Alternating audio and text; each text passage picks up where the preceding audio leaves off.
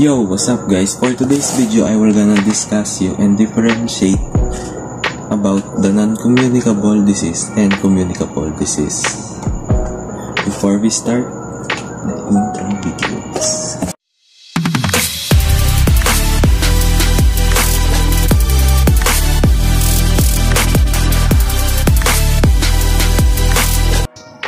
And let's go to the non-communicable disease.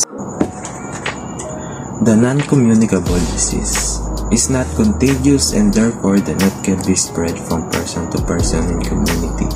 But some non-communicable diseases are get in genetics, lifestyle choice, environmental factors.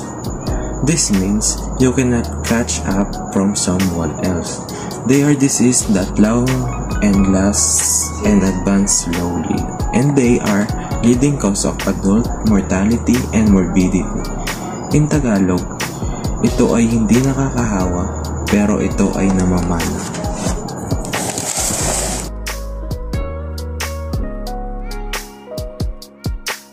Example in non-communicable disease.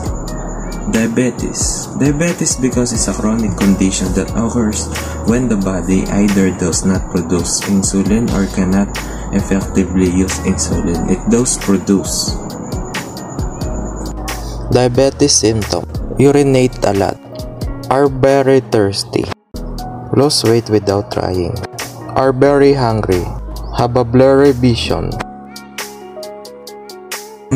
Second, cancer. Cancer is not a non-communicable disease. It's a disease not transmissible directly from one person to another.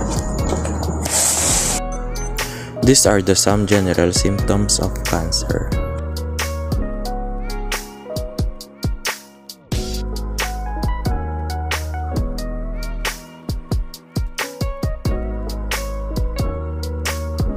Let's move on communicable disease. Let's talk about communicable disease. A disease that can spread one person to another and can cause of large people sick. And the causes of non-communicable disease is bacteria, virus, fungi, parasites. And there's two ways the disease to spread: by direct contact and indirect contact. Direct contact.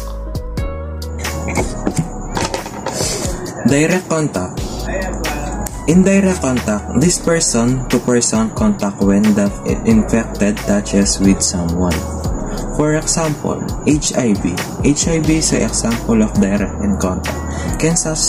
Can sexually transmitted.